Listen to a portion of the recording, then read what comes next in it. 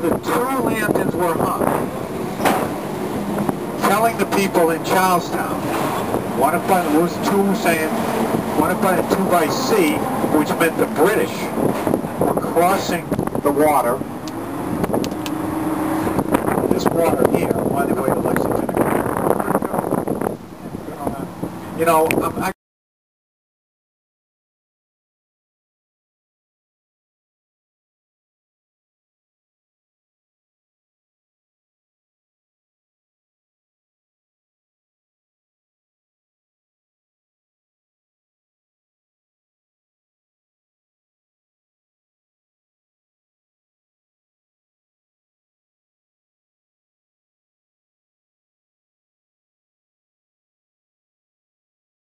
this large building.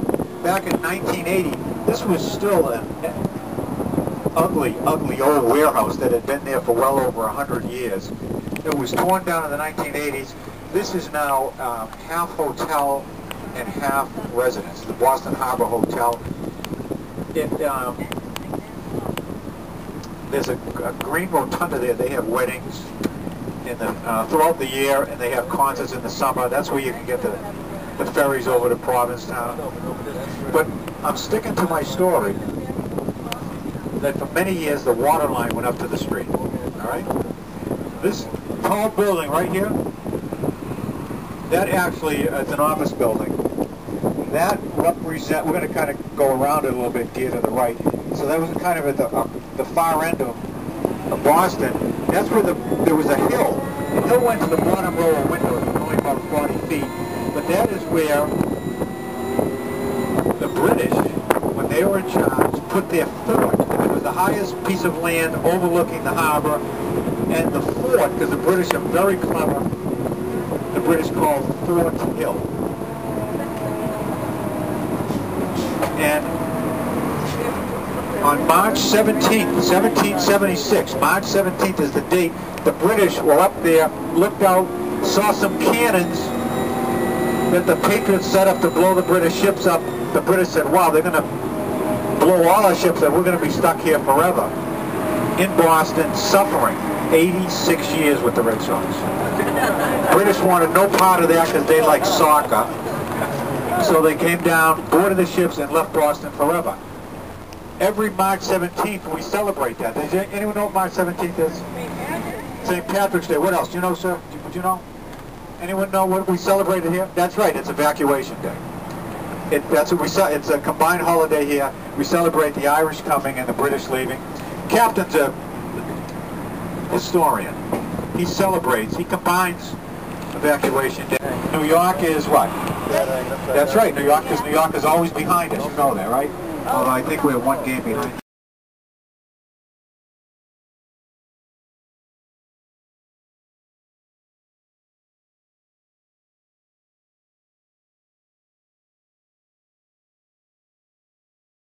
They only say nice things when I'm in front of them. This building is an example of the improvement allowed after taking down the highway. Because you imagine an ugly highway here, nobody would get over here because you wouldn't want to get underneath it. But now that we've taken it down, you can build this. The water's on the other side. This was built in the 1990s. It's a 5-star hotel. Do you know the difference between a 5-star hotel and a 4-star hotel? 1 star. Guy from Maine, you know what? This is the James Hook Lobster Company. That's where the best and cheapest lobster rolls are, right there. You can get there from the Quincy Market area, just follow the water down. But I want to bring your attention to this building. This is where the Boston Tea Party took place. So this is where there's an observation deck up there that's free. This is where, you know, King George sent the tea over. He wanted to pay the tax. The Patriots dressed as Indians dumped it in here. See, there's a replica of one of the 3 ships. See it right there? They just brought that this morning because that's going to be the Tea Party Museum right there. And that's the Children's Museum with the milk bottle. And over here, if you don't mind, personally, I'd like to point this out because this restaurant right here is named after my mother-in-law.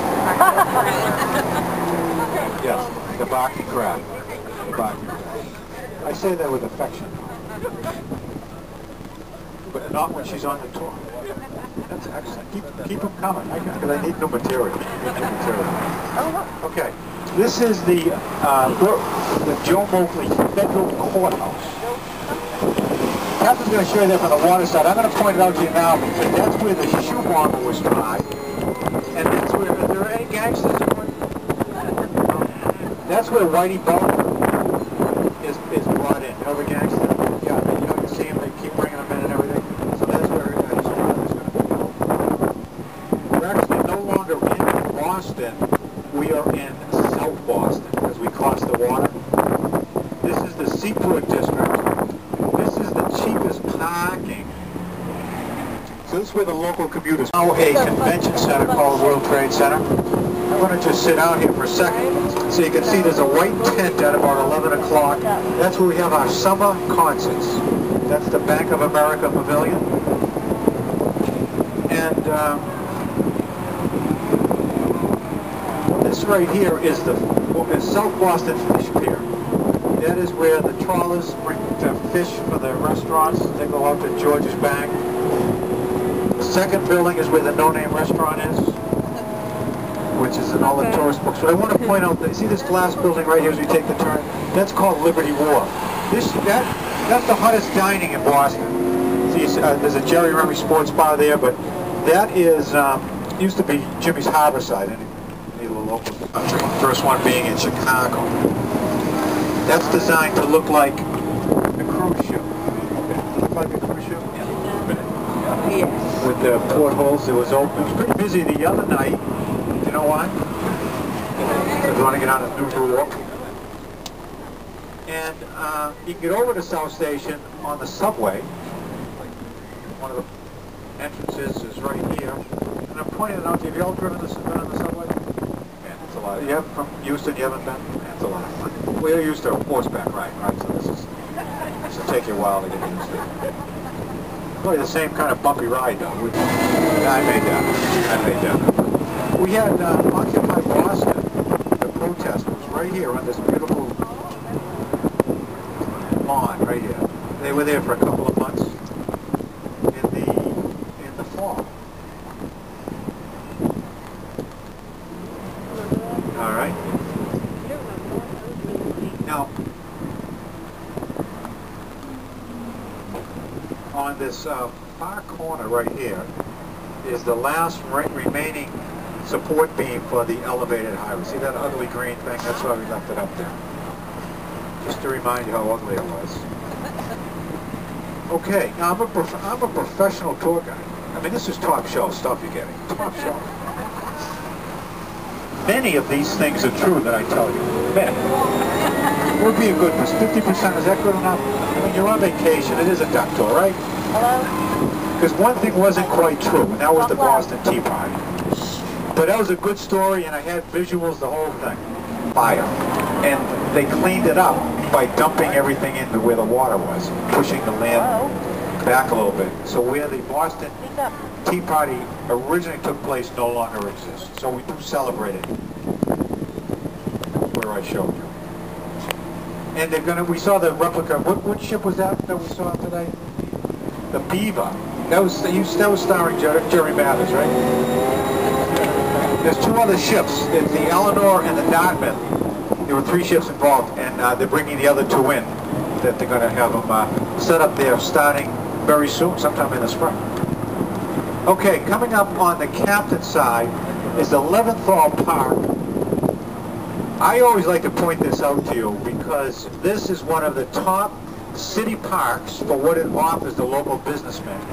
And it used to be, and maybe in the 1980s, not too long ago, if you would look over here, there was a big, ugly parking garage. Now look at the improvement. They actually put the parking underground. So the motto is park above, park below. You got all that? If you park below, they have a chute. The businessmen leave their laundry, get at the end of the day, they can service the car. You can do all this kind of stuff when you leave your car there.